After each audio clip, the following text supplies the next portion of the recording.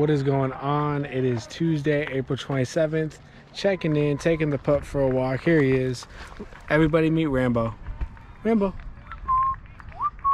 Hey, Rambo. He gets a little camera shy. But yeah, checking in. I ended up taking today off, or this morning off. I had to switch the leash there. I got my COVID shot last night, or my first round, so was just kind of be a little extra precautious. Didn't know how I'd feel in the morning, so I got a little extra sleep. I feel great though, so that's good. I got, you know, a little, like probably a mile or so jog. Didn't even record it in on my lunch break, so that was good. Everything's feeling good, so we'll take it. But yeah, that was kind of the big reason I wanted to wait to start my training plan until next week, is because I didn't know how this week would go with getting the COVID shot. Things are getting pretty busy. I am an expecting father, so that could be happening any day. Let's go. First time saying that on the vlog. That's pretty crazy. That's gonna make these next, you know, 16 weeks up until the race that much better. But yeah, so I'll be checking in. Gonna stay loose this week. Definitely still gonna go through some solid exercise, make sure everything is nice and tuned up before we kick it into gear next week. But like I promised last video, and I know you're all waiting for, I will definitely be going in depth on how I'm going to be approaching this training plan. Again, emphasis how I'm going to be approaching this. This is definitely not a how-to guide. You know, this is just an average guy training for life. So we will definitely be checking in on the next workout, which will be a trail run. So I will see you then. Take care. Here we are reporting live from the studio. Just checking in. Went out for a couple miles. Just wanted to check in, tell everybody I'm doing good. The more and more the week has gone on, the more and more I get nervous to share my approach to training for a 50 miler. So we'll see how that goes. But I definitely think I've came up with a lot of good tools, especially for myself. Like I said, I'm not writing a how-to train for a 50 miler. I'm writing a how I'm going to be training for a 50 miler. So I think it's really important to take a lot of things into consideration, like dogs barking, gonna mess me up.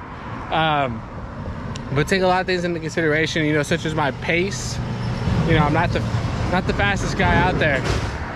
I purposely said that when someone drove by, so I don't know if, you know, might not have heard that, but I'm definitely not the fastest guy out there. And I'll admit it. I don't have the most time in the world, especially, like I said earlier, having a new baby. As generous and kind and lucky as I am to have my wife support me, I still don't have ample time to train for a 50 miler. So there's just a lot of things to take into consideration as I write up the beginning of this training plan, which I'll be sharing later.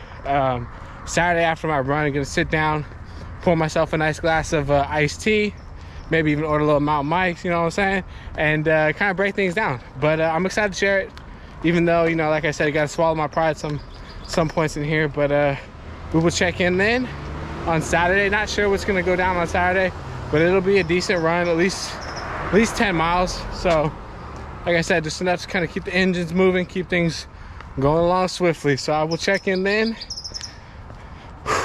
We're gonna do this.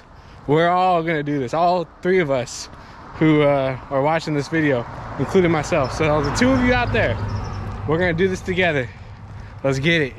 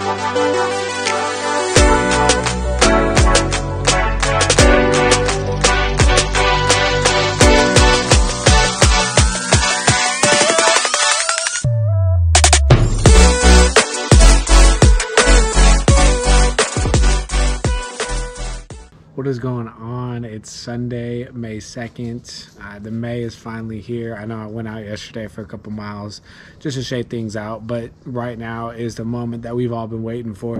The drum roll is going and the crowd's going crazy. we're going to be dissecting how I'm going to be approaching training for the Marin Headlands 100 50-mile race. I guess first things first, the race is called the Headlands 100. I'm not trying to emphasize I'm doing 100 miles. I'm basically doing the Headlands 100 in half. So there's a 50-mile option, 100K, and 100 miles. So I'm doing the 50-miler. So I'm basically doing the Headland 100s half. So I guess just to get straight into it, I am looking at some notes, so I'm not, not distracting, not looking away from the camera. But so the Headlands 50 statistics. So it's a 50-mile race, as I've mentioned, I think now 50 times in the matter of this video. But it is a 50-mile race. It's 11,000 feet of climbing. So for reference, 11,000 feet of climbing and 50 miles. I've done one 50K with 11,000 feet of climbing. So that's 31 miles. I think it was, about 31 miles with 11,000 feet of climbing. So the legs have definitely done that before.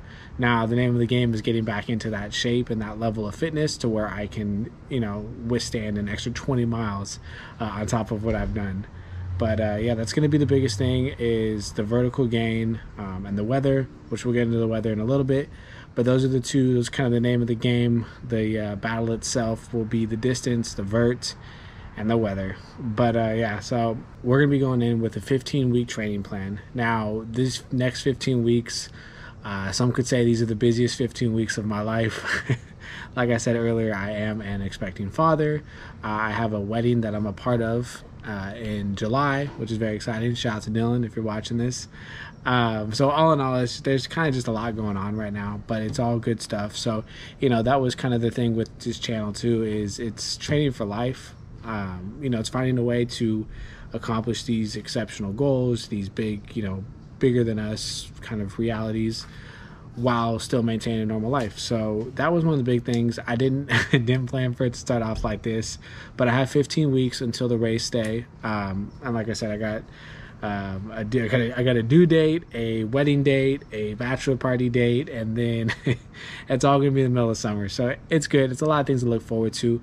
But like I said, so it's a 15-week training plan. The way I'm basically going to be approaching it on the fitness style is going to be kind of a roller coaster approach. So I'm basically going to be trying to go up, build my mileage up, build my vert up, with my bad hand puppets. But I'm basically going to be building up, and then for about 1 to 2 weeks, I'm going to plateau at about 55 miles in that week. Now that week's going to have back-to-back 20 milers on Diablo. It's going to be in the middle or the early of July, so there will be hot days out there, which I know I'm going to need. So I'm basically building up this roller coaster for the first 9 weeks, just kind of getting my legs back into it, getting the turnover, getting the volume, getting the vert, all of that, up until the week of July 5th. That's when I'm going to top off at 55 miles. That, I guess, quote unquote, kind of like my peak week. After that, definitely, the roller coaster goes back down. We're going to keep kind of trending back down until the race week, which will be about 6 weeks later. I don't want to hold that peak volume for too long. One, this is my first time ever properly training for a race, so I really don't know how my body's going to respond to consecutive weeks of high mileage. So that's going to be a big thing. Two, like I said, I don't have all the time in the world. I have a couple weeks here on my training plan that are starred. These are kind of very busy weeks in my life, and it's going to make it kind of hard to get these miles in. So that's why it was so important that I kind of made it all happen within the guidelines of my life. So that's kind of the overall thing, is basically it's going to be a roller coaster, going to go all the way up, peak, and then for about the next 6 weeks kind of drop down my mileage. One thing I'm definitely going to, when I'm coming back down with my mileage, and my hand movements are probably confusing everybody, this karate. When I'm going back down with my mileage, definitely the biggest thing I think that I need to do is keep the intensity up. Just because I'm running less miles per week doesn't mean that I'm running, necessarily slower miles. That's a big thing. I'm not running any slower per se, and I'm definitely not, taking the foot off the gas. I'm just taking the foot off of the amount of miles that I do each week, so that my legs can stay fresh, and by the time we get to race week, my legs will be primed, ready to go, and ready to do this damn thing.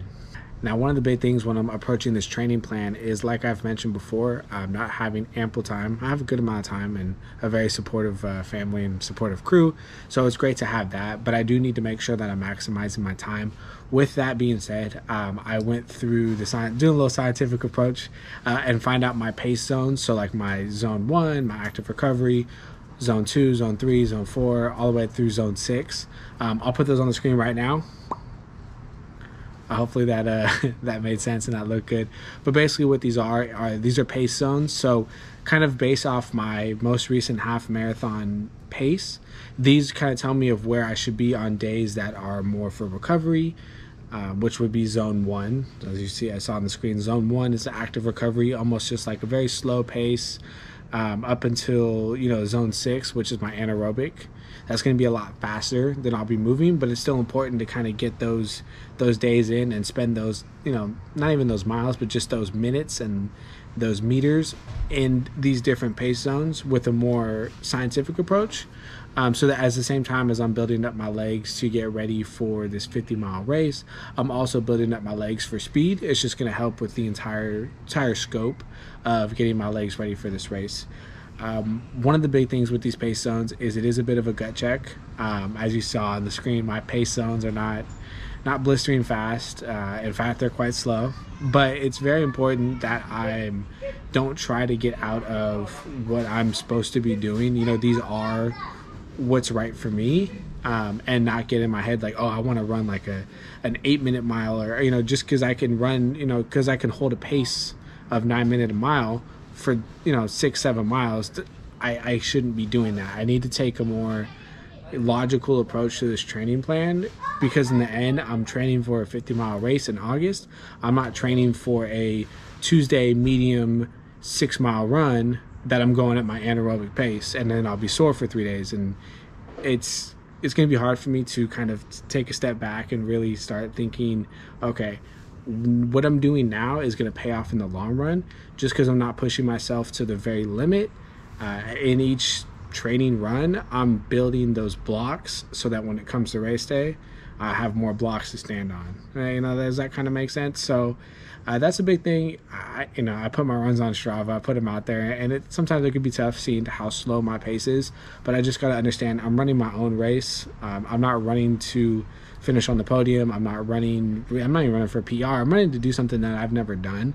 So I really need to take a humble approach to that, and the way I'm going to be doing that is by using my pace zones for flat miles, for even some trail miles as well, and just using that approach. So now that we've talked about pace zones, we've talked about, you know, the statistics, the overall kind of approach. Hey. So we're kind of, you know, now that we've kind of laid that down, let's go into week 1 in depth. So the way that I'm going to be approaching this, like I said, we have the overarching kind of roller coaster, and again with my karate moves, but we have the roller coaster going up and then going back down.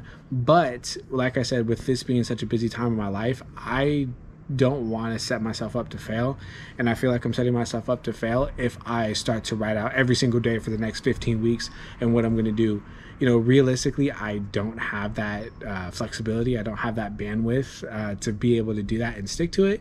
And I know if I try to and then I don't, I'm just going to end up falling behind and getting frustrated and stuff like that. So what we're going to do is we're going to be taking a 1-week approach. I will lay out on the screen my week 1 through 15 kind of mile goal for each week, just so you can kind of see how it's going to come together. But we're not going to break it down in depth right now. We're going to go week 1 in depth right now, and then next week we'll break down week 2. We'll kind of review what week 1 did, if it worked, if it helped, how we're going to approach week 2 while still staying within those miles, because there's so many different ways you can cut up 30 miles in a week. And I think things in the past that I've done while I'm training for other races, shorter races, 50Ks, is I will wait until the weekend to get my long runs in, which is great. But, you know, especially when we're running a 50-mile race, a lot of it's going to be getting used to running on tired legs. And for me, that's not necessarily going out for a 25-mile run on a Saturday. That's, you know, cutting those 25 miles into you know, Monday, Tuesday, Wednesday, Thursday, cutting those, you know, 6 miles a day, that's 24 miles right there. That is going to be more beneficial for me heading into this than just waiting until Saturday. So that's why we're just going, you know, 1 week at a time. But let's kick it off. Week 1 is going to be 25 miles. The way that's going to work is Monday, we're going to go for a 5-mile trail run. Tuesday, we're going to hit the weights.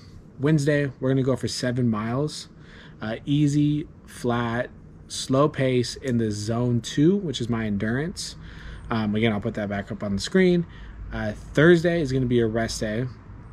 Friday, we're going to go back and hit some weights. And then Saturday is going to be a 16-mile run. Coincidentally, it's 26 kilometers because it's my 26th birthday. So I had to find a way to work that in there somehow. Again, of course, this is all pending on the birth of Ava Alexandra, the greatest.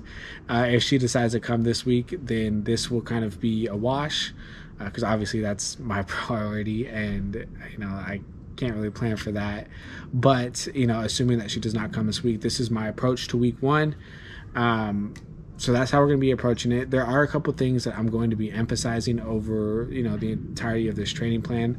One is frequency, so making sure that I get enough miles in, but not only that, but making sure that I'm splitting it up into 4 or 5 different runs per week, not just lumping them into 2 weekend runs and stuff like that.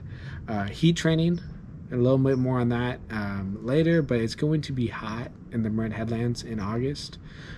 So I need to be prepared for, you know, suffering in the heat and not panicking, you know, and not getting behind, stuff like that. So there's gonna be a lot of that, a lot of research, stuff like that. Third thing is ankle mobility. It's definitely not helping with the weight that I'm at, but I'm also running into a lot of issues where I will have more ankle pain before my heart starts to feel like it's pumping too much blood and I need to rest. It's almost like a little bit of joint tightness is causing me to stop on my runs more frequently than it is my actual endurance. So that's definitely something that I'm also going to be focusing on. And fourth, but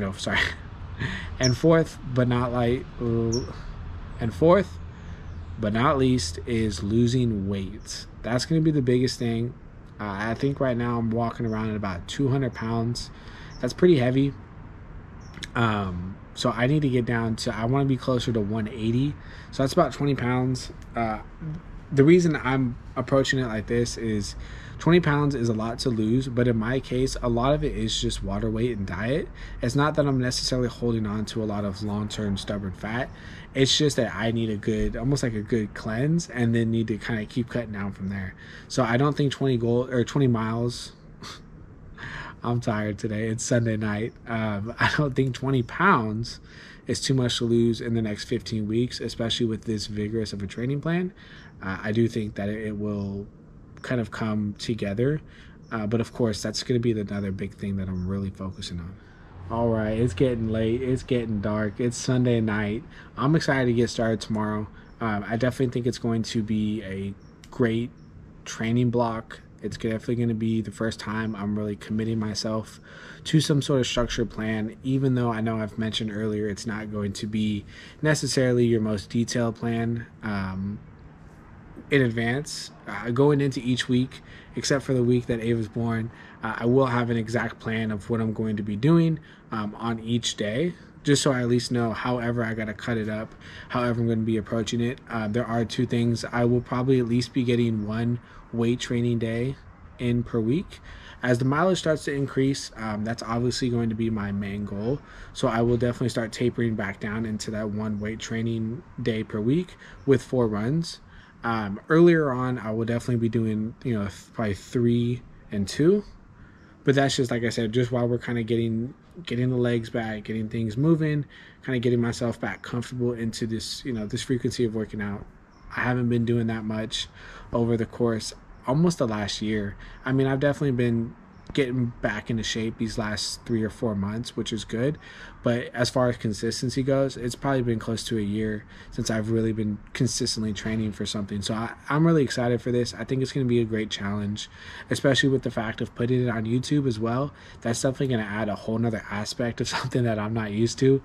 forcing myself to get on here each week and, you know, record my runs, record my workouts, debrief how the previous week went, find out how we're going to approach the next week. I really think it's going to be good for me. One, to keep me accountable. Two, to keep my people entertained. I know I have a lot of fans out there in the world that are watching this, so it's really important to me that I don't let you down. I tried to say that with a straight face, but I couldn't. Anyway, so I'm signing off. Look, it's May 2nd. The battle begins tomorrow. There's really no way to put this other than just straightforward. The Marin Headlands 150-mile race is going to be a battle. It ain't going to be easy. You know, the last 2 years, it's been 105 degrees on race day and 99 degrees. It's going to be a absolute slugfest. So all I can do right now is for the next 15 weeks is try to prepare myself to be ready to suffer for 50 miles. And that's really just, you know, as much as I want to break it down and simplify it, that's it. At the end of the day, these weekly miles are important. But all the other things that I'm doing in my life are important during these times too. So it's going to be important to not just physically be ready, but also mentally. So that's going to be another approach that I'm, you know, coming at this with a different angle, making sure that I'm covering all my bases. But that's going to be it for this week. It's officially the night before week 1. I'm excited. Like I said, tomorrow morning, going to be going out for a 5-mile trail run out in the Acalanes Ridge. So I will check in then. But other than that, you know, this has been good. This is a good way for me to kind of open up. As you know, as the week goes on, we're going to keep getting more detailed. We might need to readjust. You know, that's part of training for life, is sometimes you have to just readjust, you know. But before Sunday night comes, I'll make sure that I have 25 miles. And if that drags on into Sunday, we'll find a new approach for week 2. But that's really what this is all about. This isn't a how-to guide. This isn't a, you know, way to train for a 50-miler. This is how I'm training for a 50-miler and how I'm training for life. So I will see you in the next video. Let's get it.